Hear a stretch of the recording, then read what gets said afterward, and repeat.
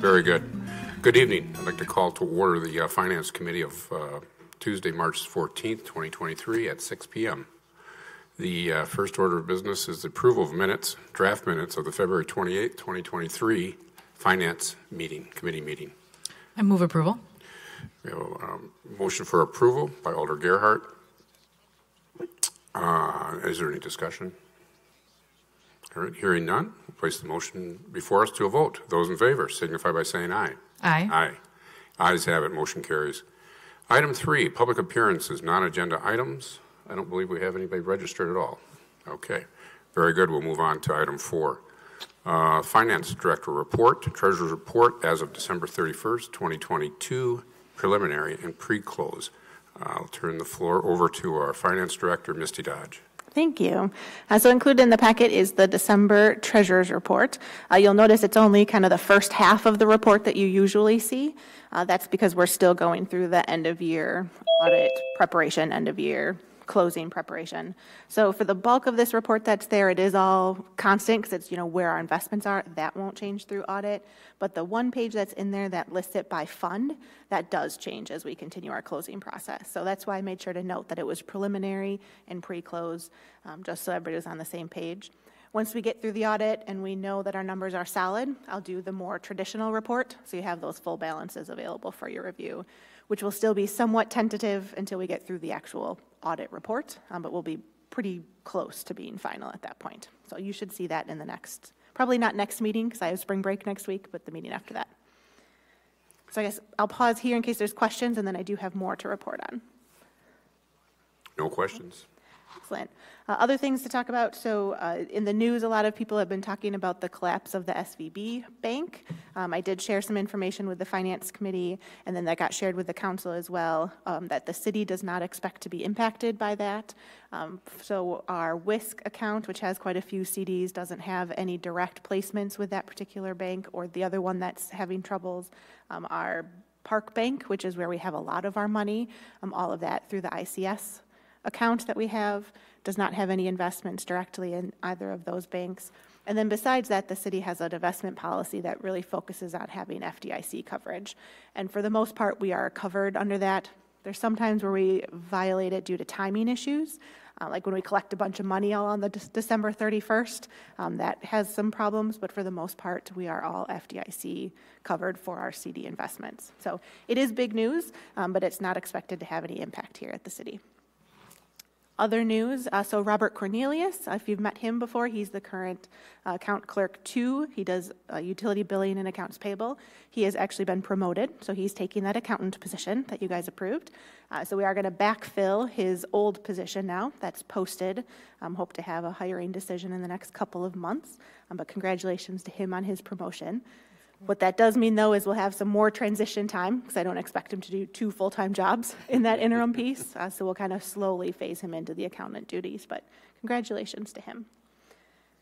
Audit is happening as we speak. So we spent a lot of time the last few weeks getting things all cleaned up and organized and ready to go. The auditors are on site all this week, which just means that there's a lot of answering questions and pulling documentation and things like that. So it's going well overall, but it is a busy time. And then the ARPA TID closure investment plan is approved tonight at Council. So I'm sure you have looked at the amendments that were posted after tonight. That investment plan will be adopted and get posted onto the website and then continue through the CIP and budget process. So lots of stuff happening. Very good. Anything further? All right. Questions? Yes, Alder Gerhardt. With the ARPA TID investment plan, is that something that we're planning to do annually going forward until we utilize all the funds? Until we utilize all the funds. Okay. Yes. Yep. Good. And about the same time is kind of what I was thinking.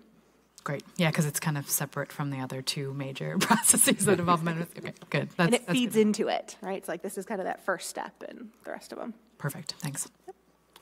Very good. I'll move on to the next item on the agenda. Item 5, review of bills. First item is 5A, detailed review of checks for $10,000 and above for the period of February 16th through the 28th, 2023, totaling $151,007.46. Discussion. Yes, Alder Gerhardt, go ahead. One question, I'm looking at page 14 of the packet, page 1 of the report. I guess there's only one more page. Right at the top for the general communications, the last two under the description say Verona radio maintenance and Epic radio maintenance. I'm just curious about how that's phrased. Yep. So all of those costs is for our annual maintenance costs of the Danecom system. The two ones that you referenced, that's the piece that we actually bill back. So we send a bill to Verona for that $480, and we'll send a bill to Epic for the $1,200. So it's their portion of the cost for the extra something that we have down in that area that they agreed to cost share with us. Great, good to know. Thanks. Mm-hmm. Very good. Moving on to 5B, detailed review of all checks issued, checks 1248547 through 124891 for the period of February 16th through the 28th, 2023, totaling $246,496.51. Discussion. Yes, Alder Garrett, go ahead. A couple, sorry, let me just, page 18 of the packet. I'm looking at, I'm sorry. Oh, there's a Railworks insurance claim. I'm curious about that because I don't recall anything like that coming through council. So if I remember correctly, Chad, I might need your help on this one. The Railworks insurance claim, was that the officer that damaged the railroad crossing? I think that went through council, didn't it? It did. Okay, I just don't recall. Somewhere, sure. It's been a while. It Okay. took a while for the whole thing to work itself out.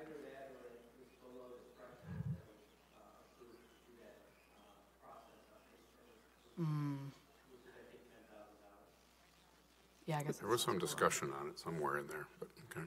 Okay, all right, just wanted to double check on that. Thank you. All right, moving on to 5C, detailed review of ACH payments for $10,000 and above for the period of February 1st through the 28th, 2023. Total dollars, $973,620.33. Discussion. Okay, hearing none, I'll move on to 5D, detailed review of all ACH payments for the period of February 1st to the 28th, 2023. Total dollars, $985,054.59. Discussion. Hearing none, we'll move on to action items. First action item is 6A. Before us is Resolution R-14-23, authorizing increase in compensation for the City of Fitchburg elected officials effective May 1st, 2024. And I would like to motion to send to council without consideration. I'll second that if I need to. Very good. We have a second, even though we don't need to. So nothing further on that. It's from a procedural. Just to clarify, I assume you mean without a recommendation from Finance Committee. That's correct. Yep. Without a recommendation from Finance Committee. Yep. Okay. Very good. Moving on to action item. We do still need to vote on that, though. Oh, I'm sorry. Thank you. With the motion before us, those in favor signify by saying aye. Aye. Aye. The ayes have it. Motion carries. All right. Moving on to action item 6B. Before us, we have a resolution of R-43-23 terminating tax incremental district number 4. Do I have a motion? I'll move approval. All right. Alder Gerhardt moves for approval. And you'll be speaking to this, Misty? I will. So this is one of the last steps in this lengthy process now. We've adopted a few different resolutions to close TID 4. This resolution will be the official closure of the district. We want it to be done by April 15th, which is the magic date for TID purposes. The TID has been very successful, so there's going to be a fair amount of excess increment accumulated with the TID. Once we go through the final audit, whatever balance is still there ends up getting shared amongst all of the overlying jurisdictions, of which Fitchburg gets about a third. Very good discussion. Hearing none, we'll place the motion before us to a vote. Those in favor signify by saying aye. Aye. Aye. Ayes have it. Motion carries. Moving on to the next action item, which is 6C, Resolution R-45-23, approving agreement with Aqua Backflow for cross-connection control and grease trap services. Do I have a motion? I move approval. Alder Gerhardt, motion for approval. And is this back to you then, Misty? Thank you. Okay. You want it? No, you're good. So, unfortunately, Public Works was not able to be with us this evening, at least for finance. But what I'm aware of with this is the city is entering into agreement with a vendor to inspect all of the cross connections in our water utility system.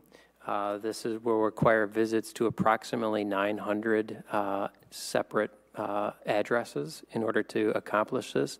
The vast majority of those are going to be business or commercial related visits. And as part of this process, we have not done any sort of inspection or evaluation of grease traps that also may be required with some of these particular businesses or locations. So this contract will also begin the process of establishing some grease trap services for the city. We have been informed that we do have grease in city-owned sanitary lines. So this is one method that we can employ in order to help reduce or mitigate the amount of grease that is entering and collecting into our sewer lines, city-owned sewer lines. I'll open it up for discussion. Alder Gerhardt. My one main question is, so was this included in the most recent CIP as part of the water utility? Or is this sort of something new that has come up in since? So this is part of the operating budget, not a CIP project. I do believe it was included in the budget, though. Okay. And then the other thing was, since we know we have grease in the water mains, do we expect that there is a possibility we might need to remediate that? Because we're obviously only adding traps at this point. And we can certainly ask this at council too, if, but. So any grease would be in the sewer lines, not our water lines. Okay. So there's obviously an important distinction there. Thank you. And these grease traps are likely already present in a number of these commercial buildings anyway. We just don't have an inventory of them and whether or not they've been serviced and or inspected recently. There is a nice staff memo as the supporting document that summarizes both the cross-connection control services that will be performed as well as the grease trap services as well. Thanks. Yep. Yeah, just for clarification purposes, the grease that, let's just say, comes from a restaurant, it is collected. There is a policy to collect it and not send it into the sewer, correct? So the grease trap services from the staff memo indicates this creates a grease trap program for the city, provide recommended updates to the city's ordinance to enforce the grease trap program, identify facilities that are required to have grease traps per DSPS requirements, which is Division of Safety. It's the state. Public service? Yeah, it's a state organization that does a lot with commercial building code. Inspect existing grease traps within the city for conformance with DSPS regulations, manage the grease trap program within their database, and work with the utility to bring all facilities in violation of any DSPS regulations and the city's ordinances into compliance. So from the grease trap perspective, it's again, we know that there are plenty of businesses that have grease traps in play already. It's a matter of conducting those inspections, getting an inventory, and ensuring that everyone is in compliance. Okay, very good. Further discussion? Hearing none, I'll place the motion before us to a vote. Those in favor signify by saying aye. Aye. Aye. Ayes have it. Motion carries. Moving on to the next action item, which is 6D. Randy, may I interrupt on this one? Yes, you may. Because there is a closed session at the council meeting tonight on this item, staff would recommend that we also send this one to council without a recommendation from Finance Committee. Okay, very good. So I will proceed with at least reading the resolution and present it similar to the last. Yep. Okay. So then before us is the Resolution R-46-23, approving a TIF development agreement between Arlo Apartments LLC and the City of Fitchburg. I motion to, I got the correct wording here, send to council without a recommendation. Yep, exactly. Okay. We need an approval for, So we don't need a second, but we do need a vote on that. okay. Those in favor signify by saying aye. Aye. Aye. Ayes have it, motion carries. Thank you. Moving on to item 6E. Before us is Resolution R-47-23, approving change order number 2 for maintenance services at Well 5. This is a direct referral. Do I have a motion? I'll move approval. Motion for approval made by Alder Gerhart. So well number 5 is currently undergoing maintenance, and I believe it is currently offline as a result of the maintenance that's taking place. One of the initial assessments during this maintenance process has identified some additional components, including some column pipe that are going to need to be replaced that was more than originally anticipated. And there is also approximately 84 feet of sand within that well column that is going to need to be removed as well in order to help improve the longevity and long-term health and performance of this well. So this is a change order to address both of those items that have been found during the maintenance inspection. Okay, very good. Discussion. Alder Gerhart. Do we have any idea what they do with all of that sand? Because that's it sounds like an incredible amount. I don't know. I mean, we can certainly ask if you'd like and Yeah, maybe I see should if ask they, Tracy. you I'd be know, curious yeah, what- I can see if we can get a response to that, sure. Yeah, thanks. Inquiring minds want to know. Further discussion, questions? Hearing none, I'll place the motion before us to a vote. Those in favor signify by saying aye. Aye. The ayes have it, motion carries. Moving on to item 6E. Before us is a resolution R-47-23 approving change order number 2 for maintenance service. I'm sorry, we just went through that one. All right. Do I need to do anything procedurally to? Okay. Nope. All right. I see the shake of the head. No. Moving on to action item 6F. Motion before us is resolution R-51-23 amending the 2023 budget for various funds, 2022 carryovers. Do I have a motion? I move approval. Approval made by Alder Gerhart. Discussion? Nope. I'm sorry. Moving on to Misty. Yeah, so this is a process we go through around this time every year. So there are guidelines in place that were originally adopted by council that have been tweaked a little bit administratively since then, but those guidelines are included in the packet. What this is a listing of all of the projects that were supposed to have gotten done in 2022 or were budgeted to be at least started in 2022, but for unique circumstances were not able to be completed. And staff is requesting a carryover of that budget authority into 2023 so that the projects can continue. The bulk of the carryovers that are requested are all capital projects. This makes sense because a lot of our capital projects are multi-year projects. We don't really expect to get them all done in 1 year. And then there's also been a lot of delays, as you've seen through different things that you've been approving purchase-wise, that there's been a lot of supply chain and staff vacancies and things that have delayed a lot of our projects. So in total, it's about $40.5 million of carryovers requested. 39 million of that is capital projects, and then about 1.4 million of that is for operating costs. So the full list is included in there.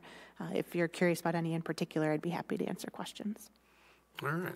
Are there questions, discussion? Yes, Alder Gerhart. I have a couple of specific questions. I'm looking at page 164 of the packet, 4 of the section.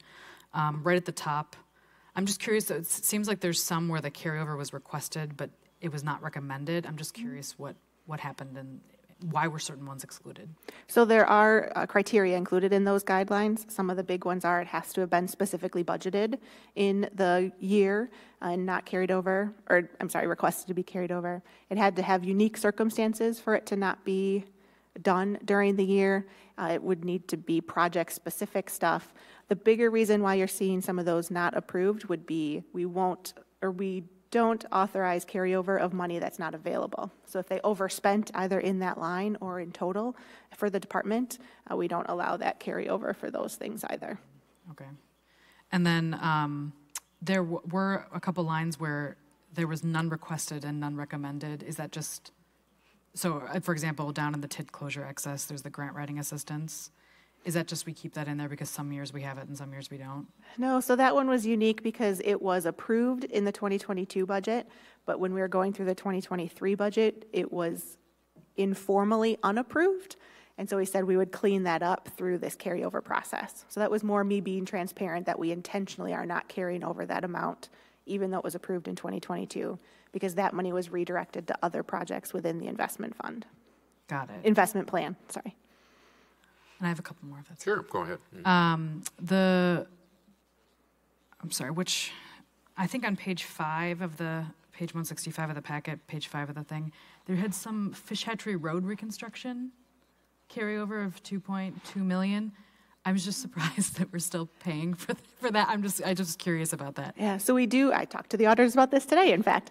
So there is some things that are still happening, some punch list items. We had a few $100,000 worth of costs still in 2022, and I just paid another bill last week for some costs for 2023. So things are kind of continuing.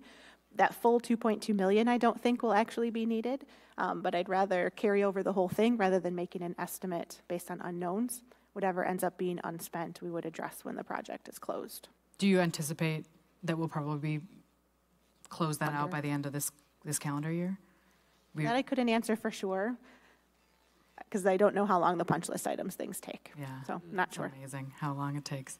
And then my last one would be on page 7. There under the sewer fixed assets, second to last, Terra Vista lift station. Mm-hmm. That 55,000, I think that's for the solar panels. I'm just curious if that's what that line That's my understanding as well. Okay, thanks. Mm-hmm. All right, if there's no further discussion, I'll place the motion before us to a vote. Those in favor signify by saying aye. Aye. Aye. Ayes have it, motion carries.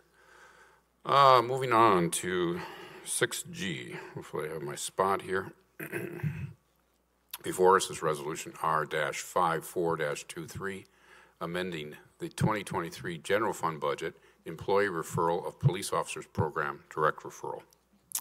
I'll move approval as amended by Finance, and I'd like to clarify the change in the be here it resolved. And that new language is, be it further resolved by the Fitchburg Common Council that it amends the 2023 General Fund Budget to reflect the use of $47,500 in police vacancy savings from account 100-5210-110 to pay for the estimated bonuses of $40,000, account 100-5143-165, and related benefits $3,060 in FICA 100-5143-131 and $4,400 in WRS 100-5143-132. May I add a clarification? As amended by Personnel Committee. Oh, Not did I say? You said Finance. Okay, yes, as amended by Personnel Committee, that all of those things were covered in Personnel. I'm going to motion for approval, but I just need a clarification on that. Was there any specifications on or specific areas as far as the referral? Where I know when I watched Personnel, there was a sergeant and lieutenant, they were excluded. Yeah, there's a couple of things, and I can go through the list if you want. Is that part of the amendment, or? Yes, I'll move it with every single one of those amendments. I believe that there were four like line items, and then 2 of them had budget implications, which is why we updated the language of the final clause. All right. Without complicating this much further, but maybe I should leave it to council.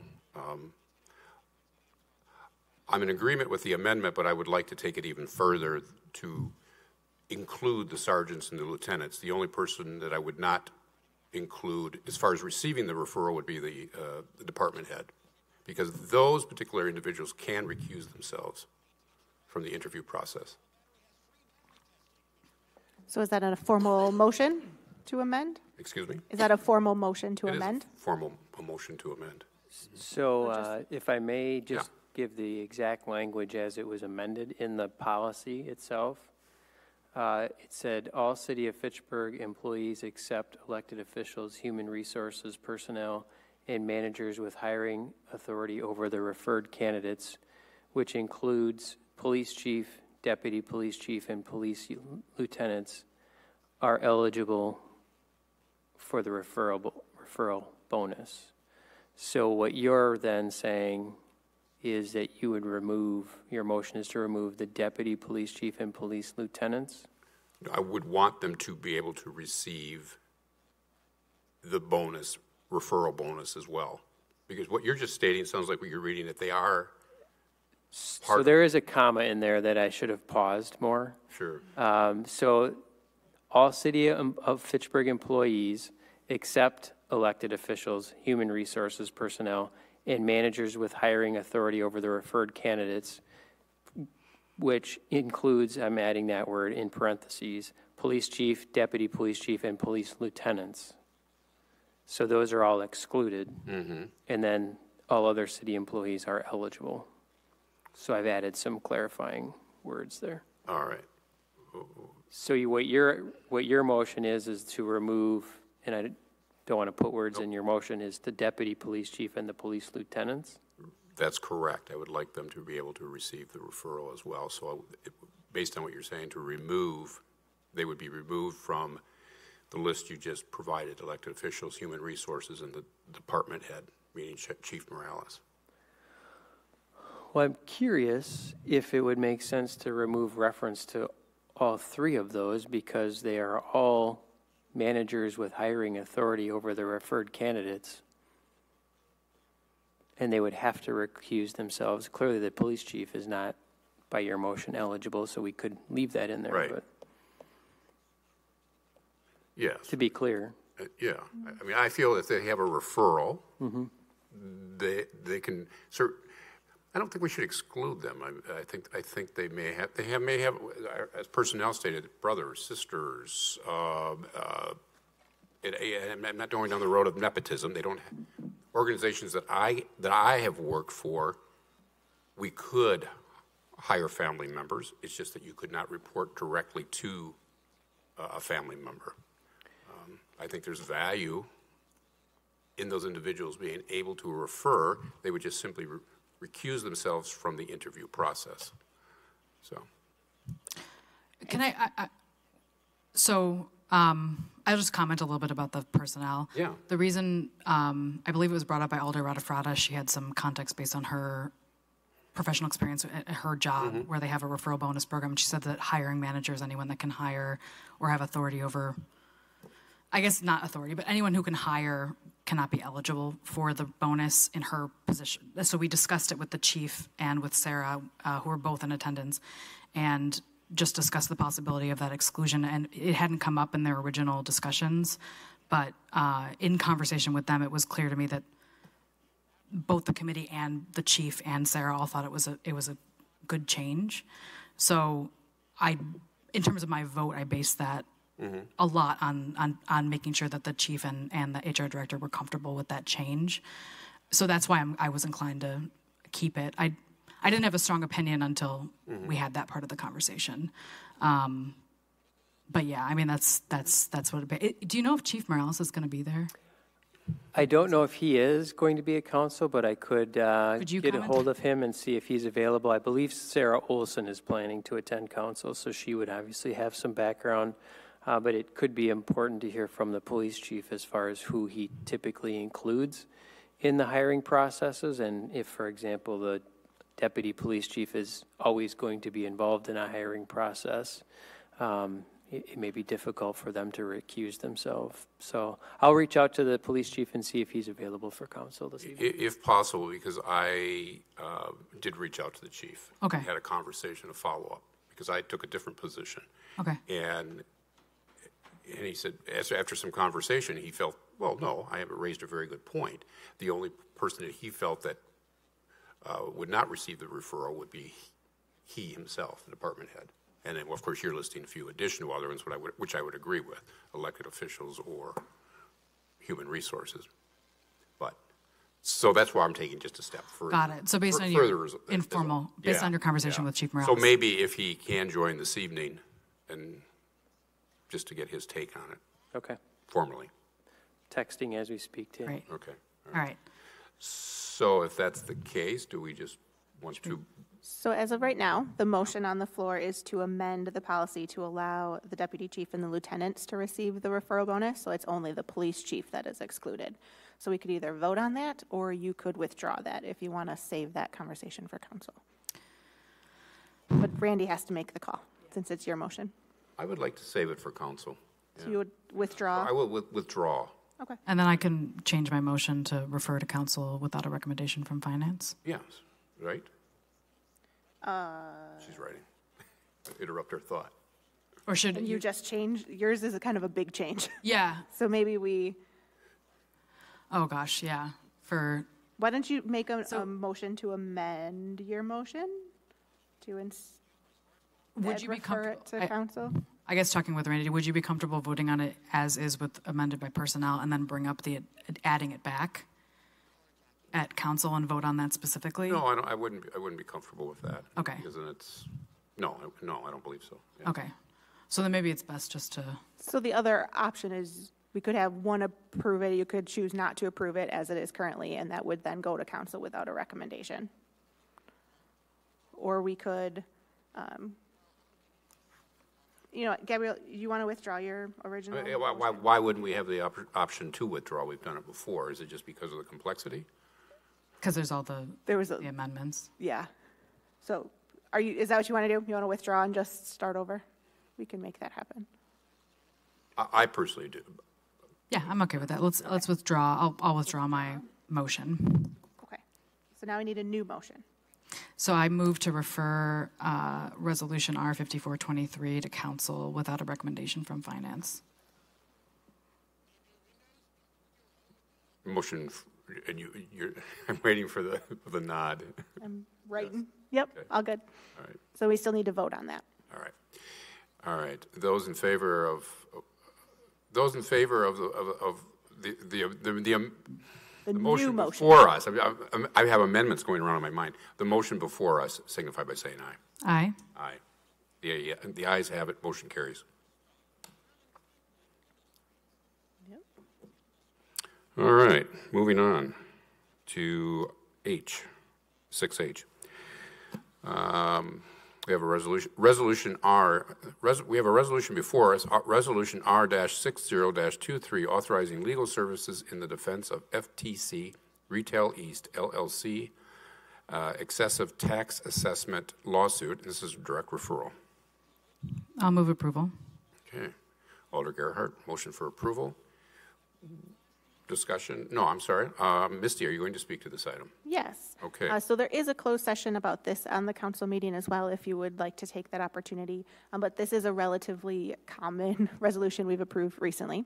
We had another lawsuit served against us for an assessed value claim. Staff is recommending that we use Attorney Seibel, who has been successful with us for other similar cases recently and is a leader in this industry. So we'd like to contract with her to defend the city in this lawsuit. For this particular one, there are 12 tax parcels included in total, 6 of which are in TID 4, which is the one that we will hopefully be closing tonight, 6 of which are without. So the plan would be to split the cost 50-50, TID 4 and non-TID.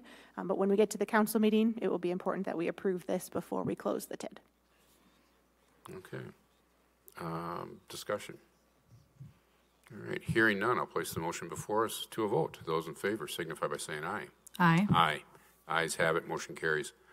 Moving on to our last resolution that's before us, which is 6I, Resolution R-64-23, authorizing legal services in the defense of Gold Leaf Fitchburg Seminole Creek excessive tax assessment lawsuit. This is a direct referral. I move approval. And Misty, would you like to speak to this as well? Yes, please. Same idea. Staff is recommending that we use the same attorney for this defense as well. It's just another claim for a different set of properties that are filing against their assessed value. And then this one is not in the TID, so it would be fully borne within the internal service fund. Okay, very good. Discussion. Hearing none, I'll place the motion before us to a vote. Those in favor signify by saying aye. Aye. Aye. Ayes have it. Motion carries. All right. Moving on to the next item on our agenda, and that's announcements. The next Finance Committee meeting is scheduled for March 28th, 2023. Any additional announcements? Nope. All right. Very good. Then I will motion to adjourn. Oh, so moved. All right. Those in favor for adjournment signify by saying aye. Aye. Ayes have it. Motion carries. We are adjourned at 6:35 p.m.